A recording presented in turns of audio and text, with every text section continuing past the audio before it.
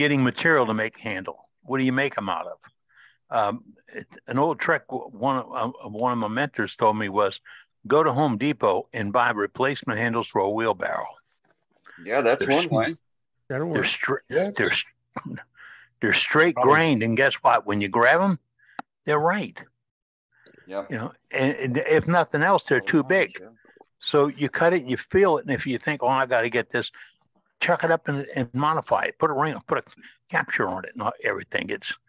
It's good to know you don't have to go out and buy. You have to buy the handles. You have to buy wood in particular to make handles, and you can get 3 or more handles out of a wheelbarrow handle.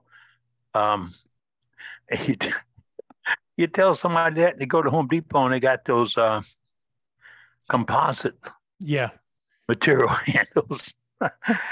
Okay, get out of the big box store and go someplace like a Real Hardware.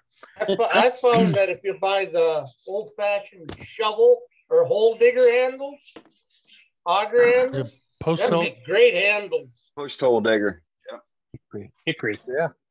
I've used. Or if you got wood, you just Yeah. yourself, a section, 2-inch square and get after it.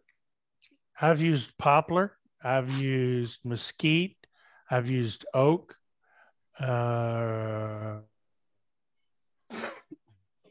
used all kinds of stuff for handles where they work. Man, you great. got some nice wood. I like that. Same here. Yeah. You got nice wood, Billy. You sharing? Sure, I got plenty of oak.